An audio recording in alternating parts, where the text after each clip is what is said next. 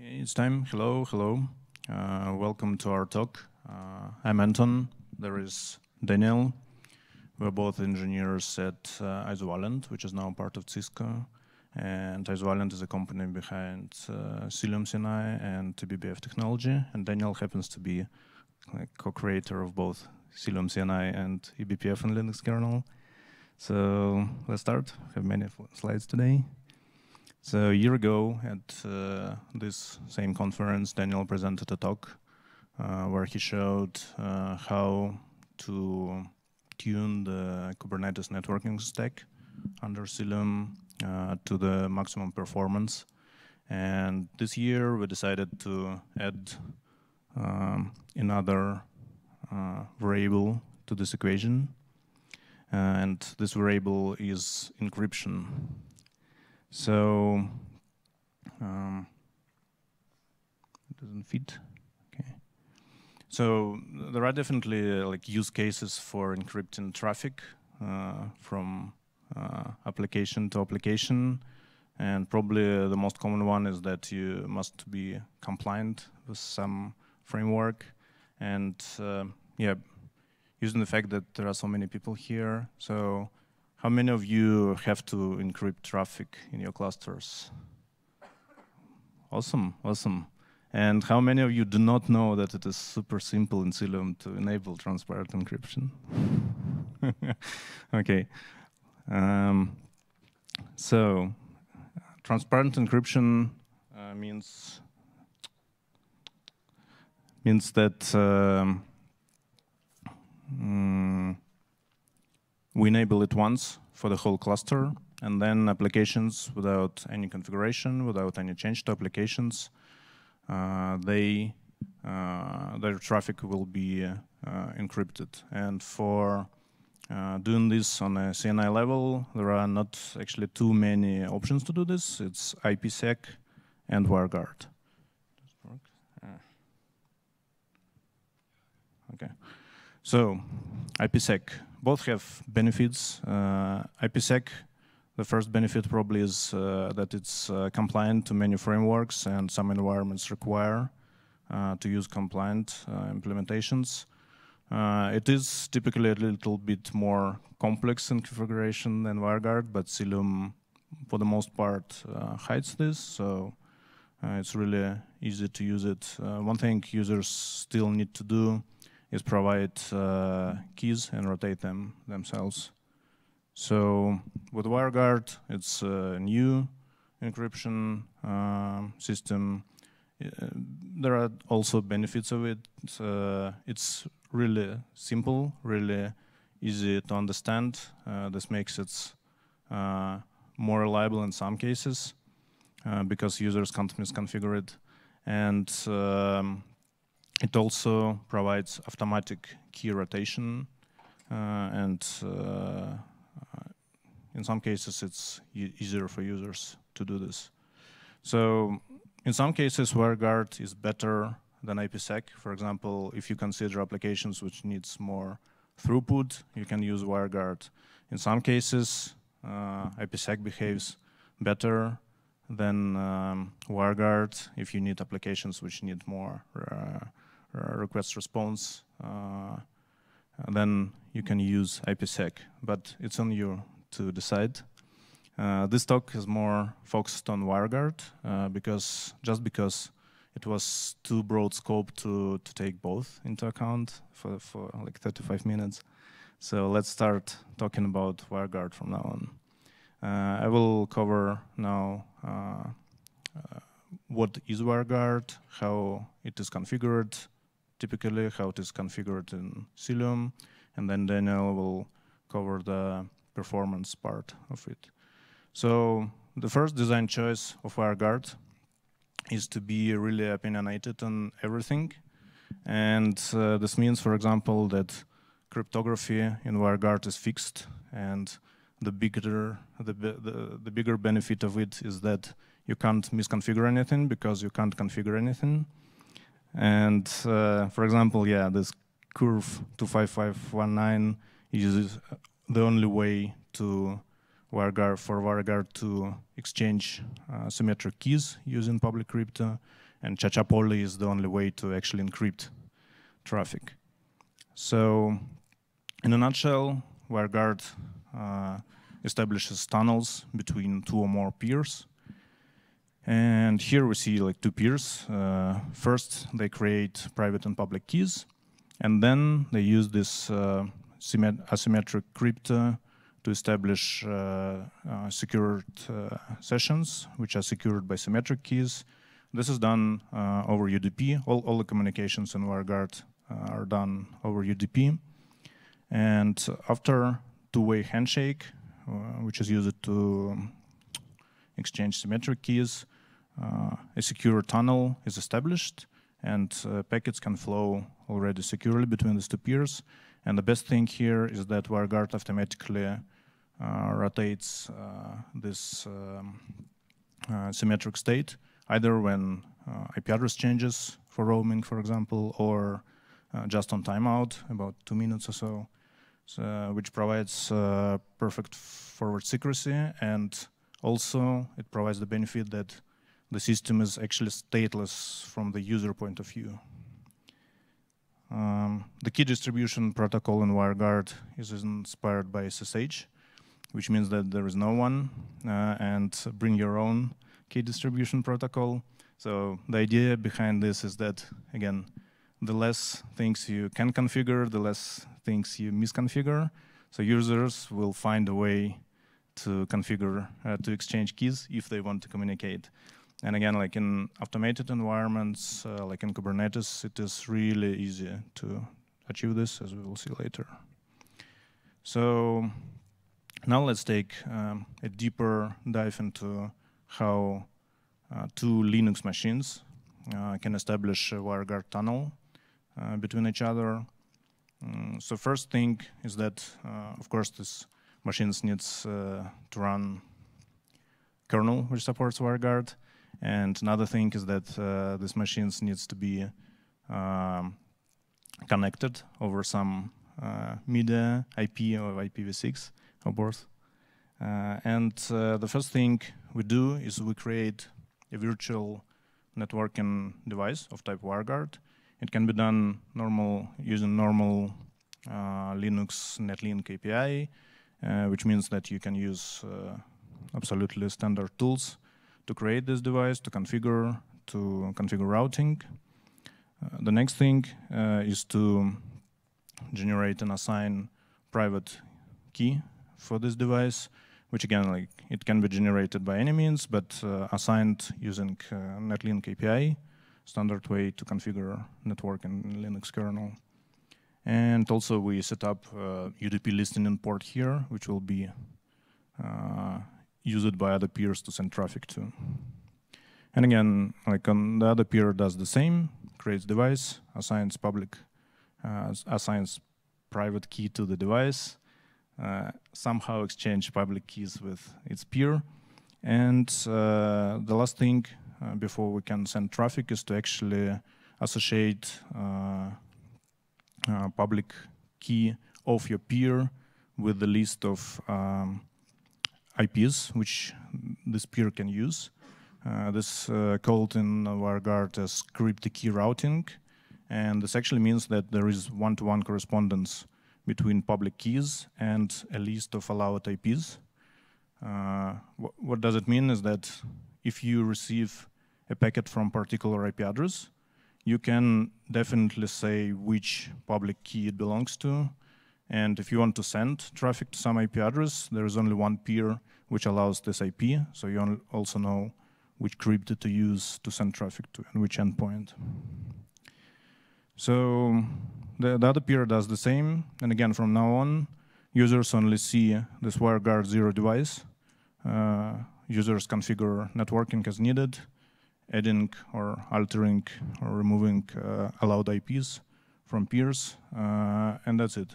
So everything works. If you want to add another peer, you just add another peer. In Cilium, the configuration from like user point of view is even simpler because you don't have to do anything besides creating a cluster with WireGuard enabled. And Cilium runs on Linux, so the architecture is pretty the same. It creates Cilium WireGuard devices. Each node creates a private key assigned to this device. And for key distribution, we utilize the fact that we're running in Kubernetes, and we just distribute public keys using connotations of Cilium node object. So other nodes can watch this object, reflect changes, and everything works. The private key is actually stored on Kubernetes nodes on disk, and it is mapped to the Cilium agent by this path. I don't know about use cases like this, but if you really want to force rotate private key of a node, you can remove this file, restart agent, and it will appear with a new one. And as it happens, like the node object will change and everybody else will see this immediately. So Cilium allows to encrypt traffic from many sources to many other sources. Here we will look at pod-to-pod traffic. But if you want to see how to configure Cilium and what kinds of traffic there is, like pod-to-pod, pod-to-node, pod-to-service, etc., I list put a link here so you can go and check. Let's take a look briefly at how traffic from pod to pod is actually encrypted. So pod on the left wants to send traffic to the pod on the right. It sends it, and a eBPF program on native networking devices, they see that traffic needs to be encrypted. It sends it to WireGuard device. WireGuard device encrypts it, sets specialized key mark to tell the native device that it should be just forwarded to media, and then it's sent to the other side, decrypted, and delivered to pod. So pretty easy. And again, like session keys are rotated, and everybody is happy. So we don't have time for a demo here, but even better, what we have is our labs, where like in 1-2 minutes you can create your own Kubernetes cluster and set up transparent encryption there using either IPsec or WireGuard, and I encourage you to do this.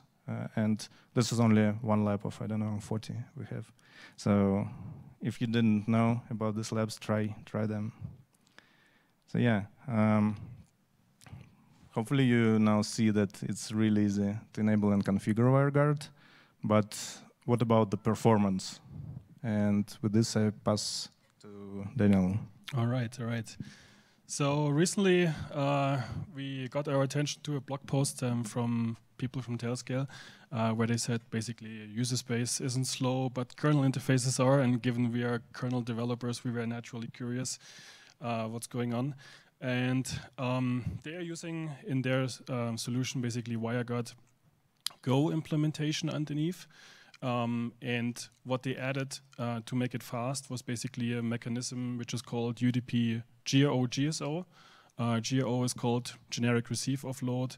GSO is called generic segmentation offload. That's like a mechanism in the kernel. And what they were able to do for all the packets where the packet path goes through the kernel, to basically batch the packets with UDP messages into the internal device and out of it, right? So like all the path to the kernel was basically batched, which is why they achieved better performance. And as a side note, actually, Cilium, we also had WireGuard Go support for a while. Like in the initial implementation, we basically used it as a fallback mechanism whenever there's old kernel where it was not supported. But actually, more recently it got removed because like Cilium, like the kernel support is basically widespread. So whenever you have a distribution, there's also WireGuard. So there was not necessarily a need for it. But more importantly, with the WireGuard Go, because it's a user space process which implements WireGuard functionality, the problem here is like if you recycle the pod, then basically the connections that go through WireGuard, they get disrupted, right? So, and this is not an issue with the WireGuard kernel driver because everything is nicely decoupled, data path versus control plane, so you can update up and downgrade Cilium or restart it while the traffic keeps flowing, no problem. So yeah, but let's go on to the benchmarking. So we're looking into unencrypted traffic versus the WireGuard driver and also the WireGuard Go implementation. Before we do that, we wanted to get to a stable baseline. And actually on 100 gigabit NICs going over bare metal, it's actually not that easy for a single flow to get to 100 gigabits per second. But what you can see here, like with the NetPerf, we managed to achieve that. And basically, this is how we did it. So like in terms of hardware, we had like standard off-the-shelf AMD thing, like an AMD CPU with PCI Express 4. We had ConnectX-6 NVIDIA NICs. And in terms of software, like a regular Linux kernel, 6.12 from Linux towards Git tree. We changed a couple of kernel configs. So usually by default, the distributions, they do not necessarily ship the best config in terms of getting the most performance out of it. So what we basically changed is the scheduling behavior for more server-heavy workloads into preempt none. And we removed the CPU mitigations, in this case for the benchmarking, and also some of the hardening, for example, for the page allocation and page freeing, that where this gets cleared. This is actually very heavily affecting the network performance. We also removed a couple of other things. So for example, we turned off IO MMU. This is like a BIOS setting you can do for the grub command line for the kernel. We enabled LRO, which is supported with the ConnectX NICs, meaning large receive offloads. So when the network card receives packets, you can already batch it in hardware. We changed the MTU to 8K. Why? Because it gives a better placement for the kernel networking stack for GRO, because all the data is nicely aligned, so it can batch it better. We pinned the NIC RX and TX receive queue IRQ affinity 1-to-1 to CPUs. We set the CPU governor to performance so that we don't get fluctuations when we do performance measurements. Couple more things. As you can see, we enabled big TCP, which means like for the big TCP is a technique in the kernel which was added a while ago to have more aggressive batching for the packets, so that you don't have many packets going to the stack, but like one really big one. And also we tweaked the TCP read and write memory so that it's not adapted to the default 1500 MTU, but more like better supported for the 8K. So what you can see here, as I mentioned, the baseline host to host over the network is like close to 100 gigabit. If you send the traffic to the WireGuard device in the kernel, you get for a single stream flow up to 25 gigabit per second. And then we also tested the WireGuard Go implementation, and that's around 20.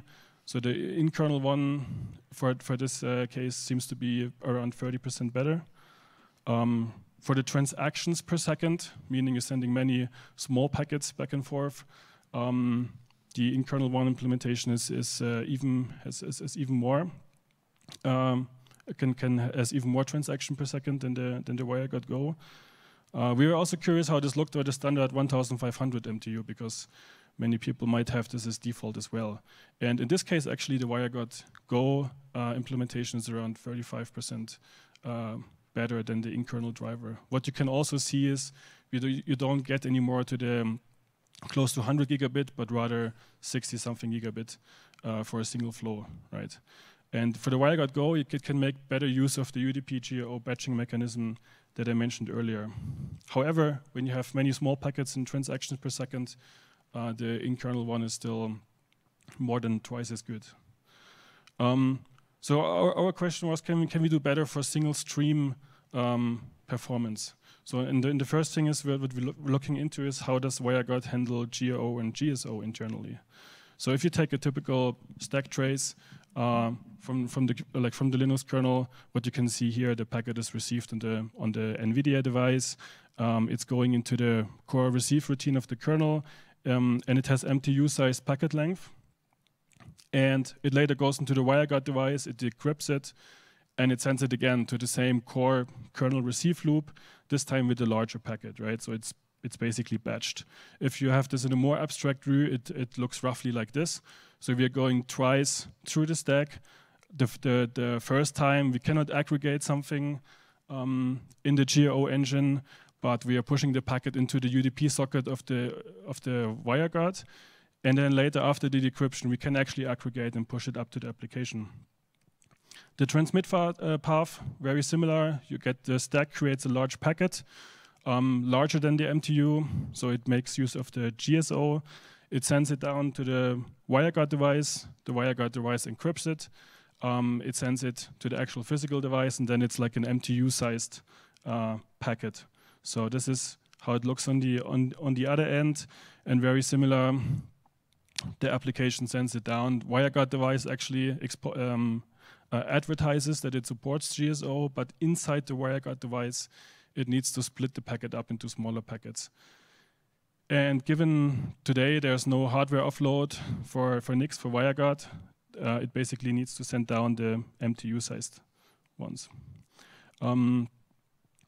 So why does the WireGuard driver need to split the big packet into smaller ones? Because the WireGuard protocol has basically a counter in the header field, which is for replay protection. So it needs to do this, basically. So if you look into the Wireshark packet, this is basically how it looks. So it's an 8-byte counter. And unless there's some offload at some point, there's not much we can do here. But what about the receive side? So on the receive side, we can actually take a shortcut. So we don't need to go through the first stack, but on the first GRO invocation, we can actually directly go to the WireGuard device. This is like for later if you want to take a look offline.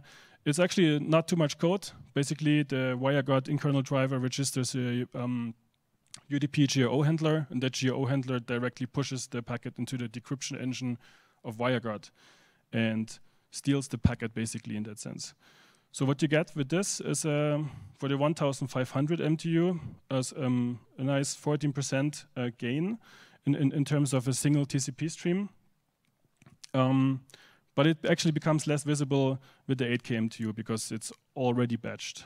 So here it's just like a 5%, so not too much. If you look at the CPU load, like for example, when you run htop across the, like for a single stream, when you send this to the other nodes, what you can see is all CPUs get busy. And this is because WireGuard basically spreads the encryption and decryption among the different CPUs. If you take a flame graph to analyze the performance, this is roughly how it looks. So there are many kernel worker threads, what you can see here, doing things, getting busy. And what they are basically doing is they're spending a large part of the time, obviously, on the decryption, also to make the packet data writable, and then pushing, like in a new software queue instance, the data up to the kernel stack. Also, the freeing of the packet can become a little bit expensive, but yeah.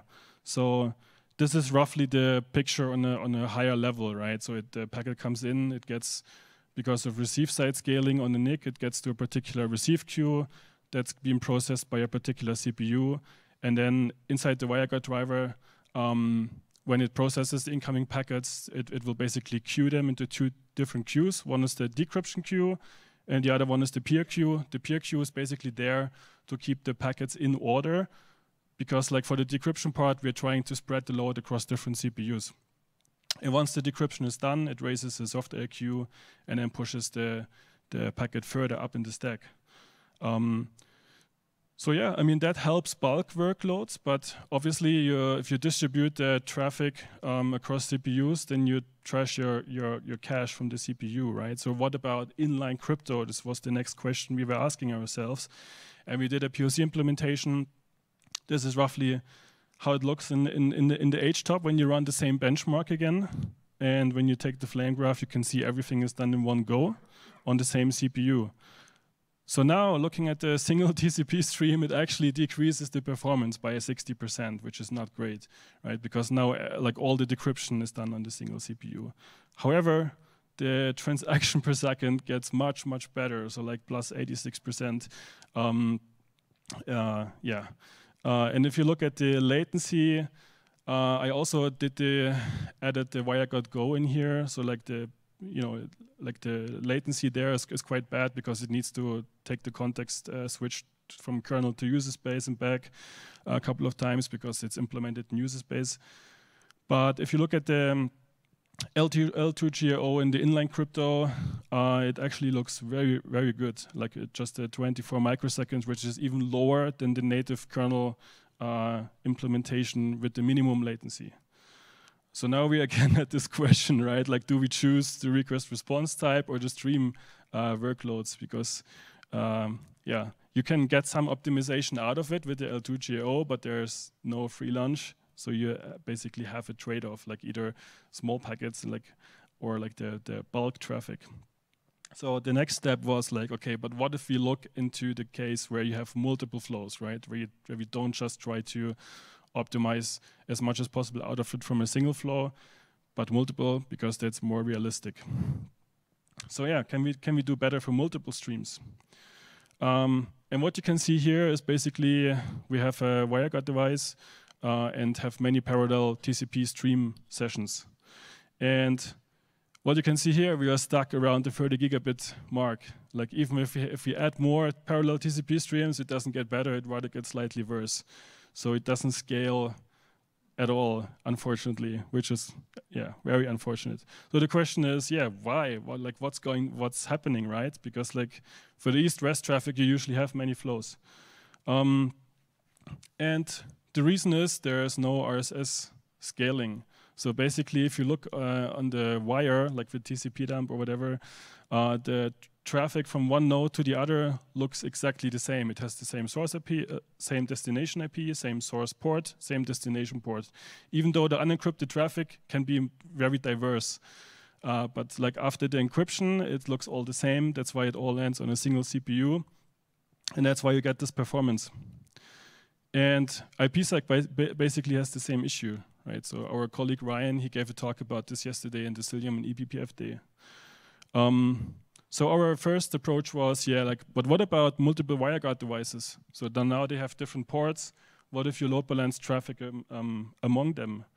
So the first option was that came natural. Well, there's bonding device in the kernel or team device. What if we create multiple devices from WireGuard and like put them into a bond device? Unfortunately, it's not possible. So you need to change the kernel bond driver because bond driver expects the layer 2 device, but that's all layer 3. Okay, fair enough. So what about multipath next hops, right? So what you can see here is like a IP route dump where you can load balance that way. While this can be configured, we were quite happy about that, but then WireGuard, refuses to operate this way. And basically what happens is we assume it's maybe like a WireGuard bug internally, so that's still investigating. But if you have different listener ports for WireGuard, but all the other configuration is the same, then basically, it black holes traffic for all the devices except one. And even if you have different listener port, different key pairs, it's doing the same. But yeah, if you have different everything, like all the different configurations, then it can work. And this is what we did. And now we basically have many WireGuard devices and also parallel flows to that and send TCP stream traffic to that. And what you can see here, it already gets much better. So here you have 1.6 times the aggregate throughput compared to the single WireGuard scenario.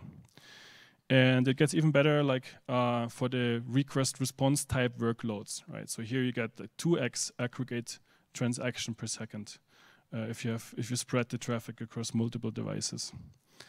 And this is thanks to RSS, so there's no more other magic in there. But then the question was, okay, the limitation then becomes that you spread the traffic across the different kernel workers for the encryption and decryption. But what if you do this locally? So what if you do the inline encryption and have those parallel flows? So this is what we also did. And you can see here on the green graph that is in addition to that, we get even better overall, like up to like 2.2x the aggregate throughput. What you can see here is like initially it scales linearly, but then it like cuts off at some point. And to add here, like the test systems, they had like 16 CPUs, so not too much. But from the flame graphs, what we also saw is like the more work it gets, basically more gets delegated to kernel soft IRQ, and I think that's probably the reason why it cuts off here instead of going further. So there's still potential to optimize. And if you do the same for the transaction per second, we actually get to 4x better aggregate transaction per second, which is really huge. So yeah, now the next question was that we had on our journey, instead of multiple devices, can we do it with a single device, but instead achieve the RSS through source port hashing? So basically, before the packet is encrypted, you take the unencrypted packet's hash, like of the 5-tuple, and after encryption, you pass this on as the source port. This is very similar to what VXLAN is doing, right? So you have like a fixed global port, and then the source port is the hash of the inner packet. And we also implemented that, and it's also working. You can see here from a TCP dump screen that now for different traffic, you have different source ports, and this is also working. Yeah, putting it all together, Cilium, eBPF, and our optimized WireGuard, this is how it looks from a high-level architecture point of view. So one, you have the NetKit devices connecting the ports. That's the talk I gave last year, where we replaced the Weave devices with NetKit to get better performance and to remove the network namespace overhead. That's been in Cilium 1.16 already. And then in addition to that, for the WireGuard, we have the L2 GAO I talked about, the source port hashing implementation, and the inline encryption for better scalability. So this is what we are planning to get into Cilium and into the kernel, potentially 1.18, we'll see. So to recap, yeah, basically Cilium has a native WireGuard integration, and it's actually super easy to use and get started. You just enable those knobs and everything is taken care of. And yeah, crypto still comes at the, crypto done in software still comes at a high cost, as you saw. But the way WireGuard is implemented, it can actually be made significantly more scalable for multiple flows. And that's the plan for getting this merged into the Linux kernel as well as Cilium. So yeah, and I would like to thank a couple of people. Martinas and Sebastian from our team, they had like many live sessions where they coded the integration, the initial integration for Cilium together. And of course also Jason, the WireGuard creator, Jordan and James from Tailscale, they did the WireGuard Go improvement for the UDP, GAO, GSO. Davide and Mirko, they had a similar talk at a few weeks ago, where they found the same issues that we discovered in our experiments, and yeah, and then of course the Cilium NetDev and BPF communities. So this is it. Yeah, if you have any questions, we're happy to know. Thank you.